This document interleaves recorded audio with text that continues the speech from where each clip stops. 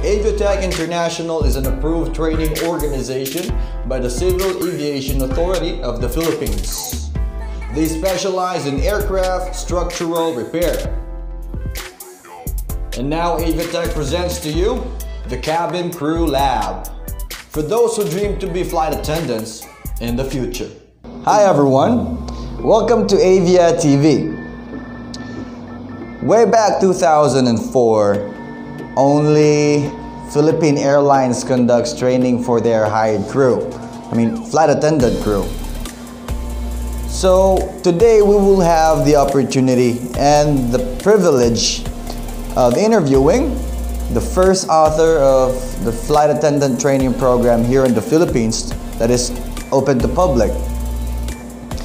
And as we speak, she still continues her dreams, her visions, right here.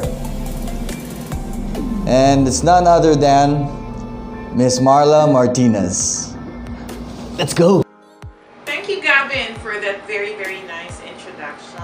And I am so excited today with all these beautiful ladies and gentlemen. So there we go. Thank you very much, Miss Marla, for this opportunity that you have given us today. And as you notice, we also have other guests with us today, and they are aspiring flight attendants. Can you beautiful ladies introduce yourself? Good day, my name is Marichin Basco, 20 years old, studying at the LaSalle University, Dasmariñas. Hi everyone, I am Mary Angelica Valtorres Amaro, 20 years old and now studying at the LaSalle University, Dasmariñas. Hello everyone, I'm Sophia Marie Balagtas, 21 years of age and studied from the LaSalle University, Dasmariñas. And we are your aspiring flight attendants.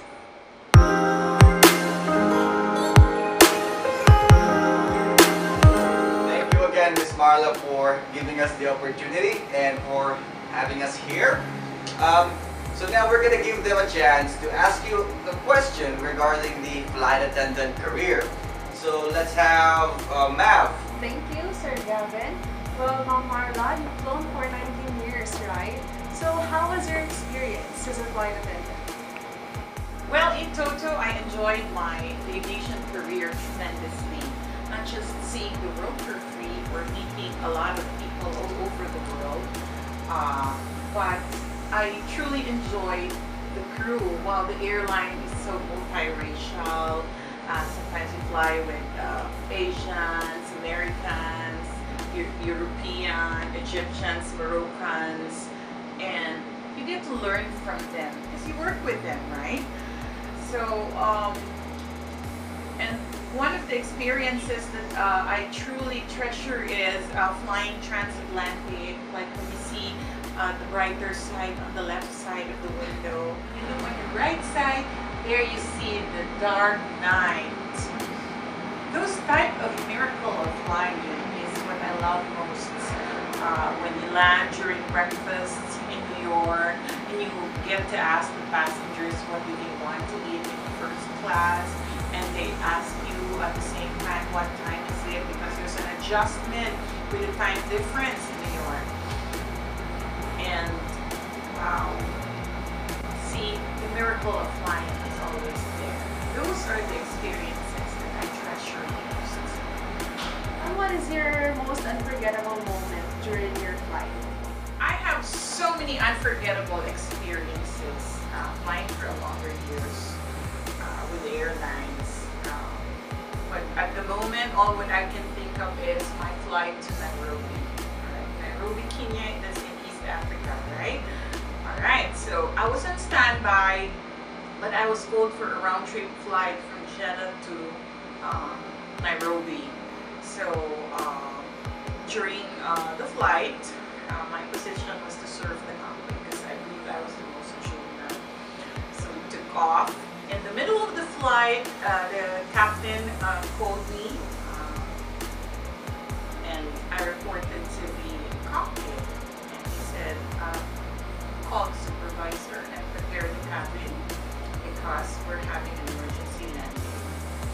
Yeah. Well, I had experienced a couple of emergency landings, but this one is unforgettable because it turned out very, very nice layover in Kenya. This is when I experienced seeing those animals, flock of animals. We literally had a layover and waking up in the middle of safari park hotel, breakfast time, zebra walking, just, you know, all those things, the wonders of God that you can see during the time that you've been in this wonderful career, such an opportunity. So those are, I think, one of my unforgettable moments. Wow. Can we all agree that that was a fascinating story, right? Yes. Yeah, I was actually just want to listen more, hear more about that. But I'm sure that some of them would also like to ask some questions to Miss Marla. So we'll have next is Myla. Thank you for that, Sir Gavin. For the third question is, what urged you to create the wings, the first flight attendant school in the Philippines?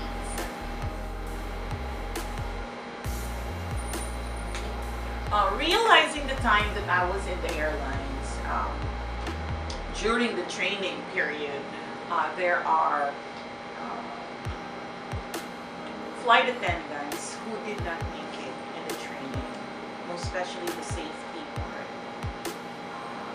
I am not sure if it's about the comprehension or total understanding of the whole training program. So that urges me to create Wings Career Center for Flight Attendants. Thank you for sharing this with us. By the way, and for the next question, take it away, Pia. Thank you, Sir Gavin. Ma'am Marla, in creating the first flight attendant training program in the Philippines, what are the challenges that have you encountered? Creating a certain program is quite hard, especially when you are meticulous in selecting the curriculum. And during the time, the challenges is TESDA did not or doesn't have a training program for flight attendants. So we have to create our own design and present it to them and have it approved. So the challenges is coming up with the best training materials, selecting the instructors. Of course, you want to be having the best of the best. We had it during that time, and at the same time, we were successful in having it approved with TESDA, and we ran it smoothly, and it was good. So I think what everyone would like to know is what can Avia offer to aspiring flight attendants like them, right? Right? Right? Right? All right. I realized that the public doesn't know much about corporate flying. So we have a seminar about corporate flight attendant, or the business jet as they call it, or VIP, VVIP corporate flying flight attendants. And that's one of the seminars. And then we also have the 3 types of flight attendants. Yes, people? There's a type of flight attendants out there, so you have to know those. Alright, what type of flight attendant you want to be. And we also have our 5 secrets to success on your career. So those 3 is running now in our LMS, Learning Management System, which is Moodle. And if you're interested, just come over and be a part of Avia. What are the seminars that Avia offer? Okay, at the moment, the program is still under development. It's more of a coaching rather than training, because the airlines will train you. For you to know. The airlines will train you, and so what we're going to do here in Avia is to develop the flight attendant image within you. But right now we're offering seminars. Yeah, seminars. We have conducted free seminars this past since COVID came in. We're giving it away for free, and we run 5 batches now. Wow. So you prefer using the term coaching instead of training? Because as you said that the airlines will provide the training for flight attendants or the hired crew, right? So where does this coaching lead them?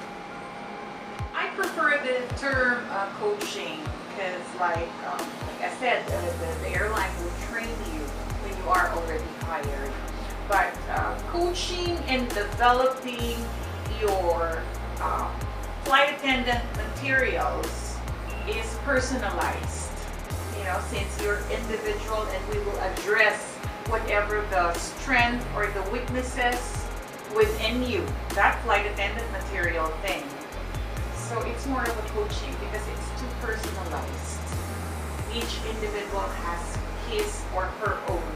So that's what Avia Tech is going to do when the cabin crew lab is going to be operating. Alright, so let's be more precise. I have prepared one of the exercises that we have in the program. So let's play this game. Do you have one Gavin, for me? Would you like to join? I would love to. Alright. This PI evaluation is just a part of our one part of our assessment. As you can see, there's about 8 slices of pie, which represents the flight attendant materials, and you can gauge from 1 to 10 so that you'll be able to grade yourself, and then noticing you are drawing a graph by putting or grading yourself, and then the outer part you have to shade it. Those are your weaknesses, and those are the flight attendant materials that we need to address and develop.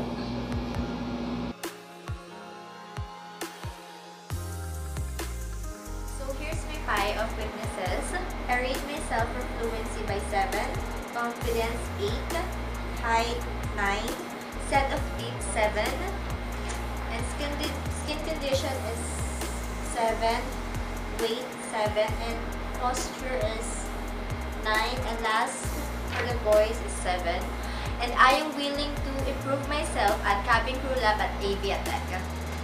Time was barely enough for me to shade the entire improvement that I need, you know. Yeah, I got a lot to improve, but that was a good buy. That was a good buy. At least you were able to measure the areas of improvement, which is good, which is good. But now, let's twist the game, right?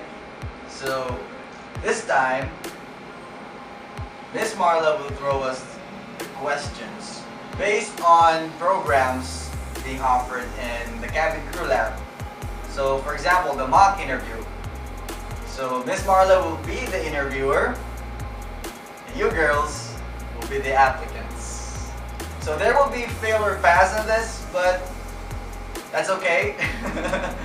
That's okay, so let's try it out. Tell me about yourself.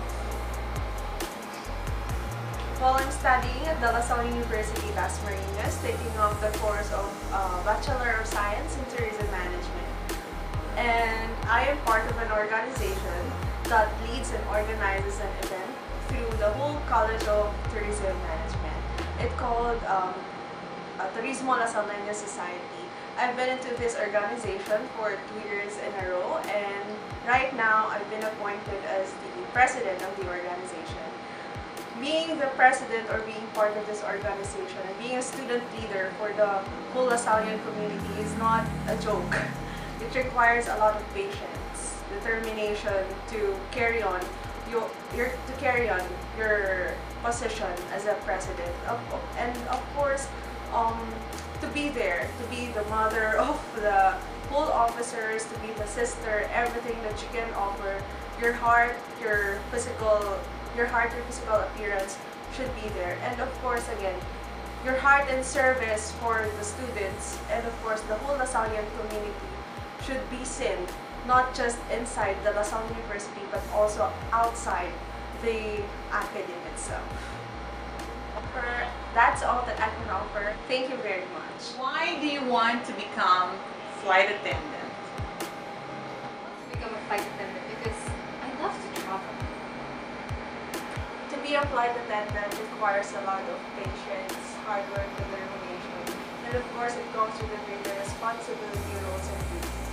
I want to become a flight attendant because I have this passion in serving people. It is a purpose that is calling me to do, and I want to extend that purpose in a challenging way. And to be part of an airline industry and to serve your fellow Filipino is one of the challenging roles that I can do up to the skies. I believe that skies is only the limit. So you get the chance to serve other people, you get the chance to bring that passenger from point A to point B in a safer way, and of course meet them in the skies and bring them home with the family love that you have in your heart. Why do I want to become a flight attendant?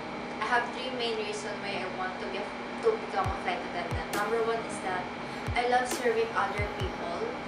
Serving different people makes me happy.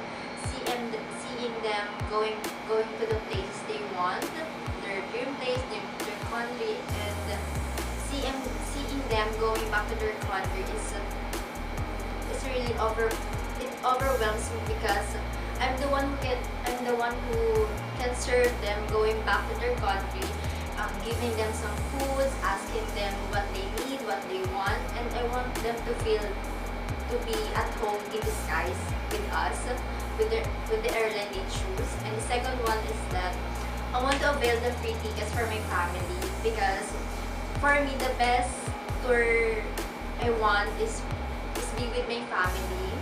I want them to be proud that I can take them to the place that they really want to go. And the third one is that I want to experience I want to try different foods in every country that I will visit, and also I want to discover myself more. What asset do you have that you can offer the airline? Loyalty and honest is one of the main reasons I want to work in your company. Why? Because being honest with you is working with you a lifetime and telling you what is good or bad in your company or for me. I will be there for you with even though there will be bad days or good days that will come. At least I know that I can improve myself and also the company to both of us will grow more. The best asset that I can offer to the company or as a flight attendant is of course the heart and service, or the heart in serving other people. If you really love your job, it comes naturally. Presenting yourself to the people, giving them an exceptional kind of service. Exceptional meaning that you are beyond the standard that they can offer to you. Giving them that kind of service will make them feel that they're home and you really respect their presence inside the aircraft, and of course you really value your time together even though that you have a lot of people to give service with. What asset that I can give to the airline that I will be applying for or that I'm dreaming for is that I have this pride that I always want to give the best in service in every customer that I will be serving for, and that's the best thing that I can offer to the airlines as a flight attendant. Right. So there is no good and bad answer. Basically, it's all about yourself. And being honest and expressing everything during the interview is the best thing for the human resources to determine who they will be hiring. So to be natural and to express the best of yourself you can be. There is no good or bad answer. The only thing is that the type of personality that this particular airline is looking for. So, as per the IATA, or the International Association of Air Transport Association, the appearance of a flight attendant contributes to the growth of the airline, and it depends on the airline's branding. So which airline would you like to be joining? You have to find out what type of flight attendant are they looking for the type of personality. So I've heard all your answers a while ago, and for me, during the interview, what I want to see from the applicant, because I have worked in the human capital field for a long period of time. We do interview, we hire, and we celebrate as well with those who made it to the aviation industry. And what we are looking for is what you can offer. So the answer like, I'd like to travel, or I want the free ticket, is not what we are looking for.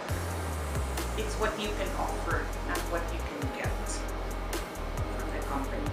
So I hope you'll be watching over Aviatech, and for the opening of the cabin crew lab. Thank you very much.